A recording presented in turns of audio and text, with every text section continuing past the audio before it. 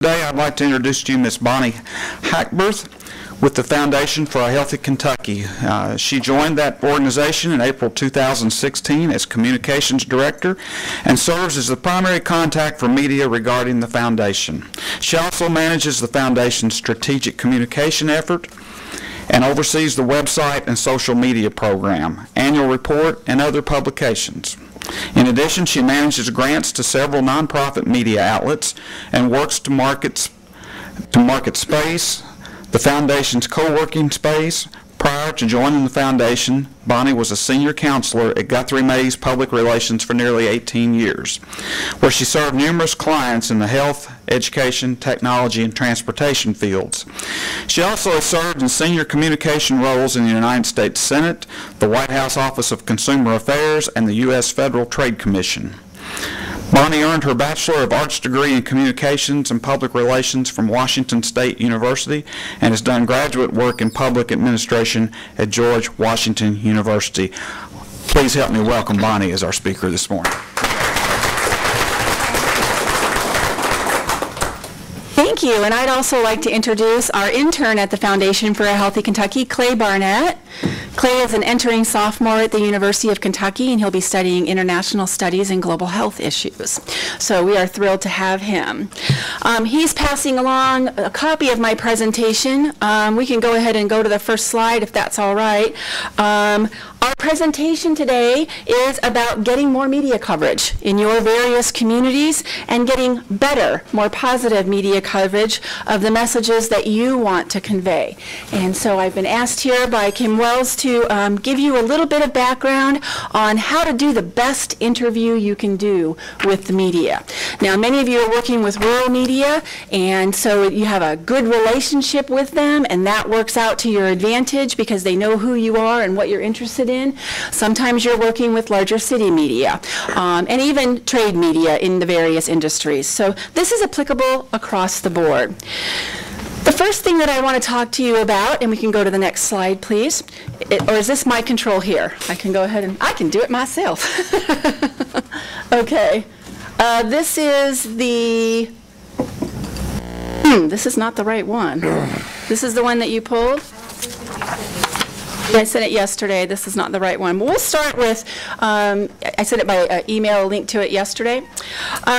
So the first question that you're going to ask when you're looking at the media interview opportunity is this an interview that I want to do? Because you can say no to an interview. And that's sort of a revelation to some people. We don't have to take every interview that comes in. Now, when you're in a small town and that's the media that you work with every day, obviously that's going to filter into that question. But the things that I want you to think about as you determine whether or not you want to do an interview are, what's the story about, and do I have a message that I want to convey about that story? Who else is that reporter talking to? Is it just me, and is it a story about my organization, or am I just a small piece of a larger story? What kinds of questions is the reporter, are the reporter likely to ask? Now, that doesn't mean you can say, give me the questions in advance. That would be not the best way to handle that situation. But you can say, generally, what's your story about? What are you looking for so that I can be best prepared to speak with you? Will it be taped or live? How long will it be? Do you just need a couple of quotes, or do I need to go ahead and prepare something a little longer for you so I'm ready to talk about a variety of issues? Is this a half-hour radio show? Am I going to get call-ins? Okay, that's going to give you an idea of what you're going to be able to talk about. And then, like I said, know whether you're the focus of the story or if you're just a piece of a larger story. So know your audience, what the storyline is, what the setting is. Is it radio? Is it TV? Is it print? How long is it going to be? Is it live? Are they just doing background research, or are you actually doing this for quote that's going to be in tomorrow's paper? Okay? Those are the questions that you need to ask as you're moving forward and thinking about whether to do this interview. Now, you've agreed to do the interview. My first caution to you is only say to that reporter anything that you would be comfortable with splashed across the headline of the front page tomorrow morning. Okay? So you are the expert in whatever you're talking about. If you'd agreed to do this interview, it's because you're the expert. And so only talk about what you own.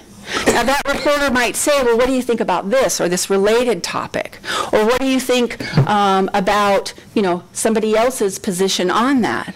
And I would caution you to say, I welcome you to talk to that person about that issue. What you own is what you should be talking about. And the idea is, tomorrow morning, in the daily newspaper or the weekly newspaper, the headline's talking about something that you're not really interested in pushing, that's not really in your bailiwick.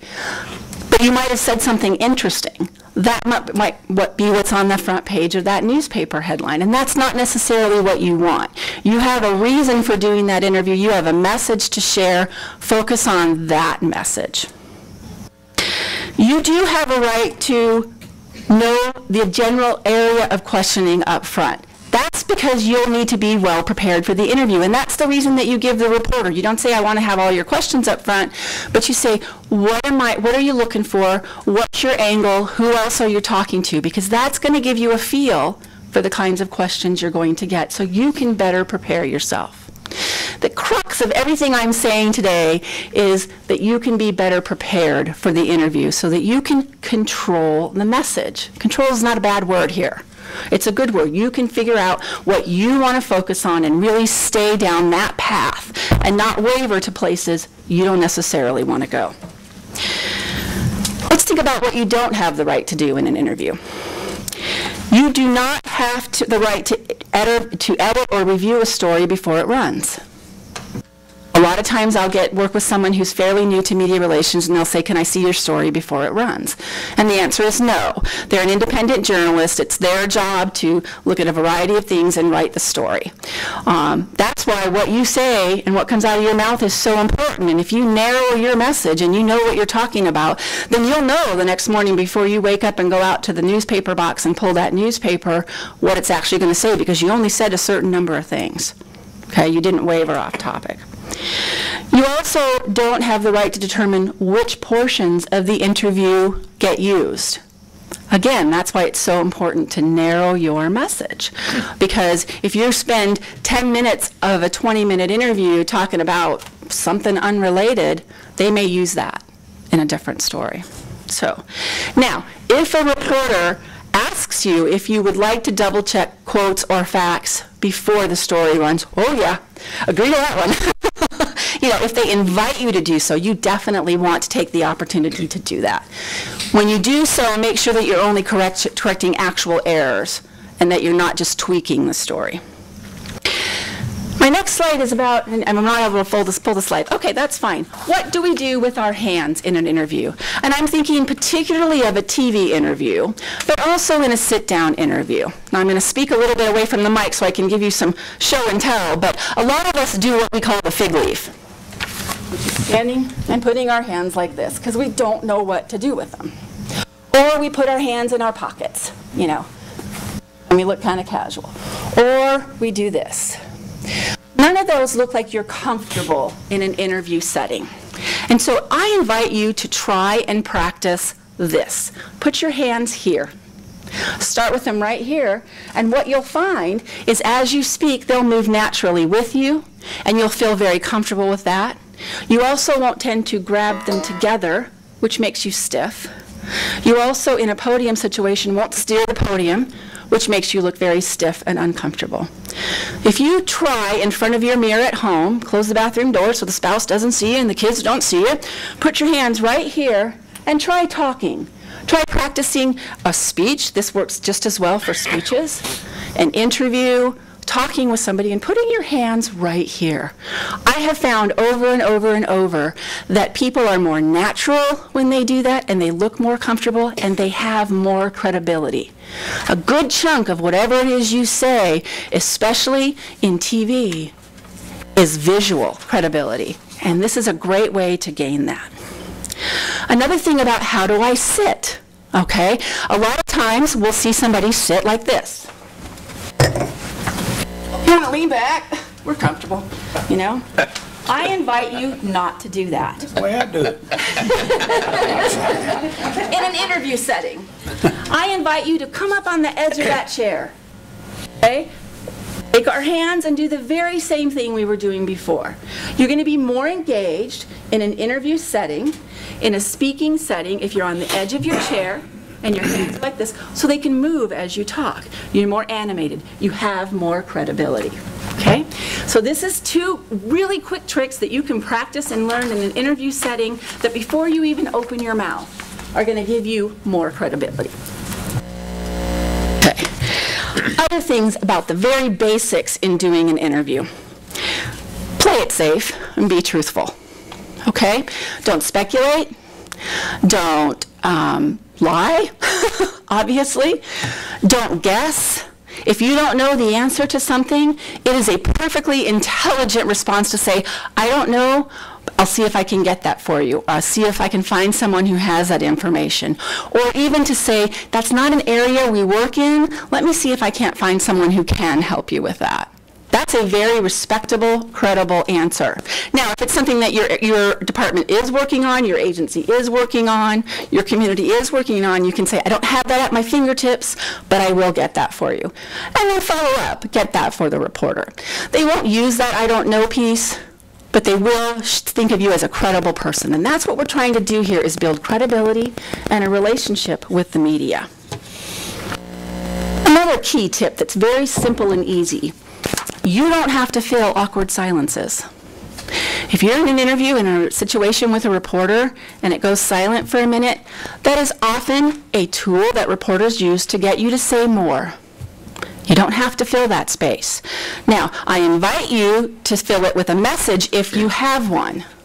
But if the reporter's gone off into an area you don't want to go, it's perfectly fine to put your hands down, sit quietly, and wait for the next question. The awkward silence, even in a live interview, is not yours to fill. It's the reporter's. You don't have to do that.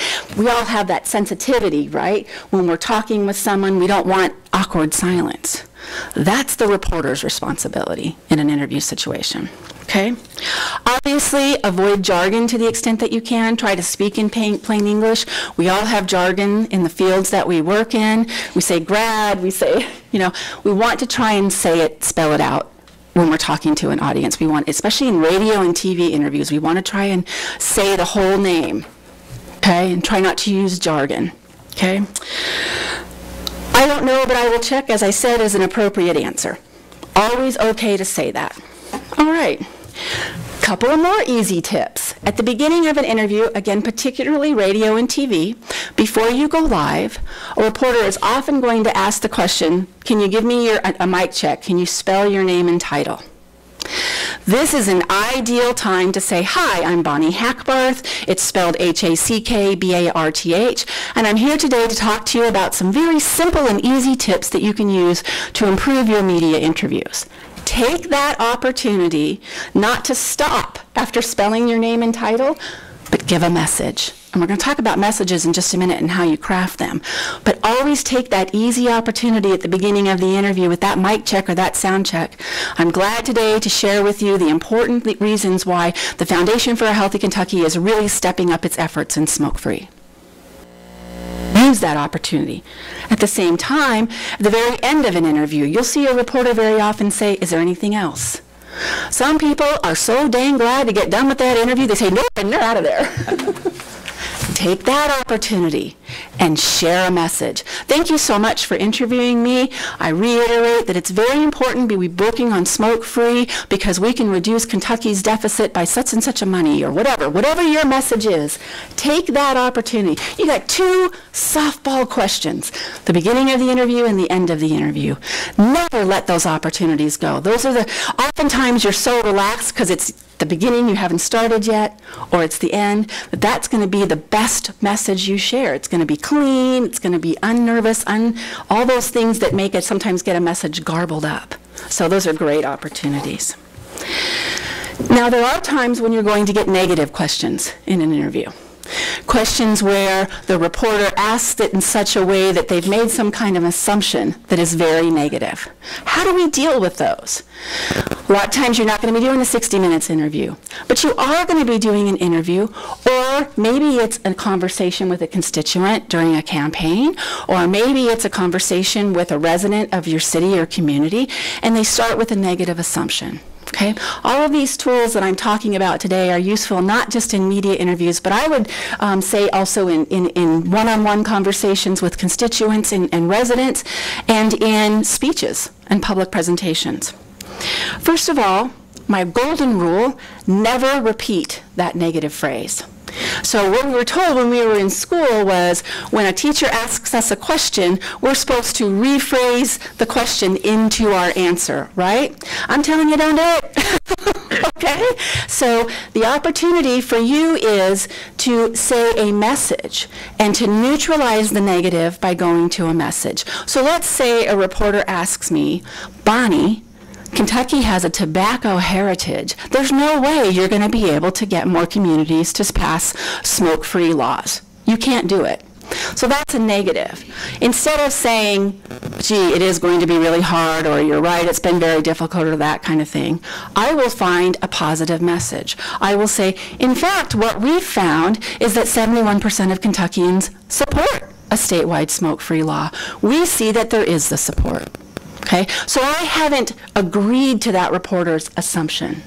I've moved on to a positive message, and we'll talk a little bit more about that in a minute. What you're doing is you're neutralizing the negative, and then you're bridging to one of your messages. Okay, another neutralizing the negative might be to just to say, reasonable people disagree. Here's what the data tell us. So you've acknowledged that somebody else feels differently, but you haven't, in fact, agreed to it. Okay. Another thing is be careful about nodding during a reporter's question, especially in TV, because the question may be negative. I had this wonderful gentleman I worked with, his name was Barry, when I was at the Federal Trade Commission, and he loved doing media interviews.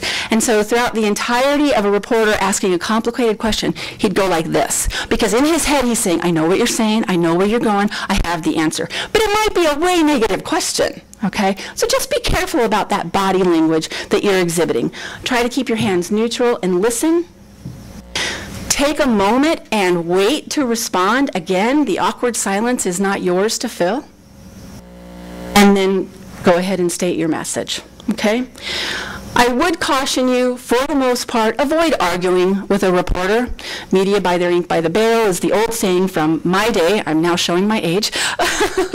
But the opportunity is to say something like, reasonable people disagree. Here's why I stand where I stand. Or here's what the data tell me. Or here's what my constituents tell me. Whatever the right message is, neutralizing it and then going to your message. Questions so far? I'm happy to take them as we move along. Well, evidently, if you watch CNN, that's all they do is argue on there. I think they make it a point to make an argument with the people that's on there. What kind of credibility do you think that that gives them? Do you feel good about that? Do you feel like they got their messages across? No. Yeah, yeah. I mean, they just end up, I mean, I watch too much of it, but they intend to get an argument because they bring those other people on. They got both sides, and it just ends up being an argument. It's about the drama, right? And do we want to be about the drama?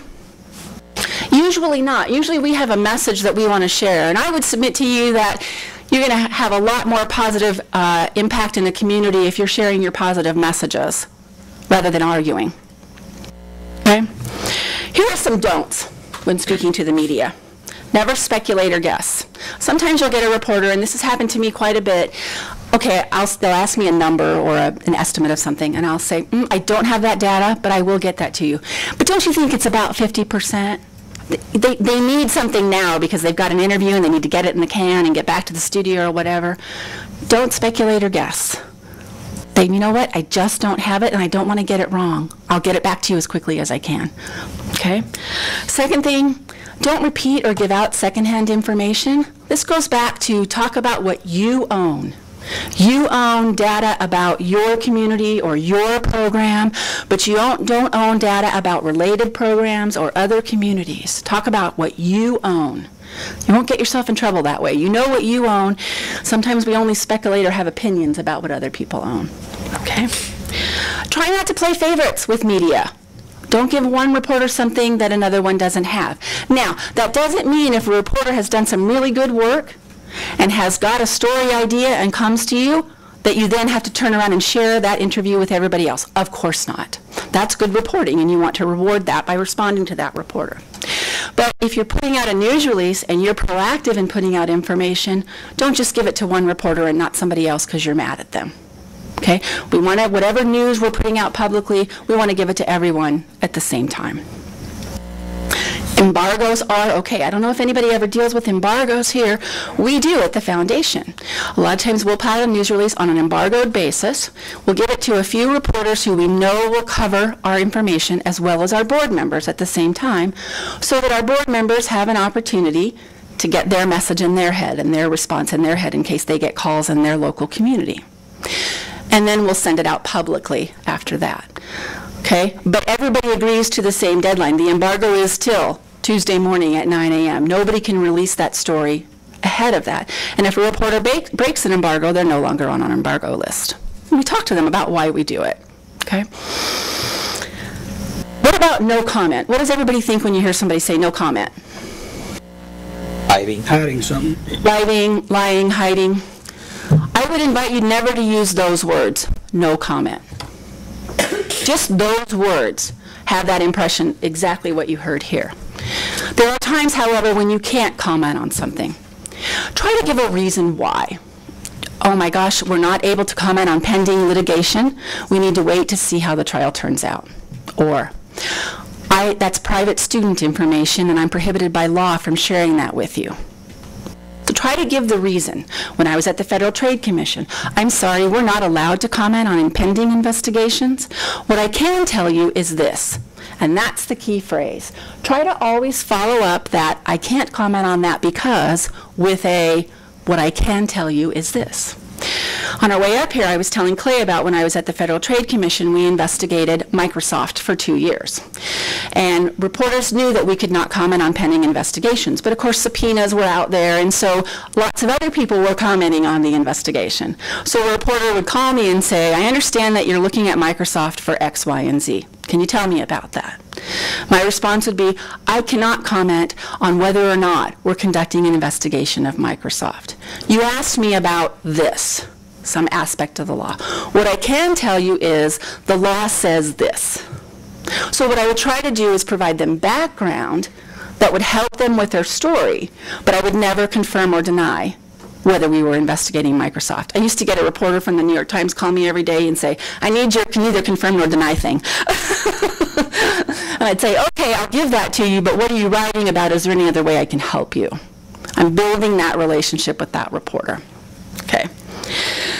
Try not to bluff, stall, or criticize. Try to have a positive message. And I invite you never to go off the record. Here's the reason why. Off the record might mean you can use what I say, but you can't attribute it to me. It might mean you can't use what I say in your writing, but you can tell somebody else what I said so they can get a comment on it. It might mean you can use the general nature of what I said, but you can't use the specific quote. What the heck does it mean? It means different things to different people. And so that's a good reason never to go off the record. The other reason never to go off the record is somebody might break that promise. And if you're not comfortable seeing it splashed across the front page of the newspaper, the next edition, don't say it. It's just a risk. Now, some of you have very close relationships with media. You might be friends and have dinner together. I have dinner with some friends who are not with the media. And we have an agreement that what we say at that dinner is off the record. But I got to tell you, I never say anything that I'm not comfortable with being on the front page of the newspaper the next morning with regard to my job. Just don't do it. If you're an elected official, that loop gets narrower and narrower, doesn't it? Because anything you say as an elected official can be interesting. Okay. Just got a couple more things. When you are preparing for an interview, I invite you to write 3 key messages before that interview. Not 4, not 2, 3. Okay? Why 3? 3 gives you enough places to go without saying the same thing over and over and over. And it also is the maximum amount people can remember. Okay? So I have 3 messages when I'm doing an interview on our stepped up smoke-free effort. A reporter asks me a negative question. I'm going to answer that question or if it's negative, I'm going to neutralize and bridge. Let me talk to you about the bridging statements that I find most useful. I cannot speak to that, but what I can say is, that is one opinion, but what we found is, here's what we believe to be most important. Let me put that into context for you. Let's look at the big picture. I don't know the answer to that. What I do know, others may be able to speak better to that issue. Here's what my expertise is. Here's a good one I love. The data tell us that, Data and research are less relevant now than they used to be, unfortunately, but it's still a very important a tool that we can use, okay? So write down in full sentences that you speak in your own speech those 3 key messages and have them in front of you when you do an interview. And when you do an interview, try and see how many times you can repeat those messages, even in a live interview. Try to get each of your messages in at least 1 time, and the most important one, try to get in 2 to 3 times. Now, you should be able to get in 2 easy because you're going to do it at the beginning of the interview when you introduce yourself and spell your name, and at the end of the interview. So you should be able to get that key message in twice. Okay? Set your agenda, your 3 key messages, and stick to them. You might want to look at what happened, why did it happen, what are we going to do in the future to prevent it or encourage it or whatever it is. But those are the what, why, and future. Think about your 3 key messages in that way. I am more than happy to take additional questions after the session or before. I know I had about 15 minutes and I've used that up, but that was a quick summary of a 2-hour workshop that I do, and I'm here to answer any questions or be helpful in any way that I can. Thanks for the opportunity. This is one of my very favorite things to do.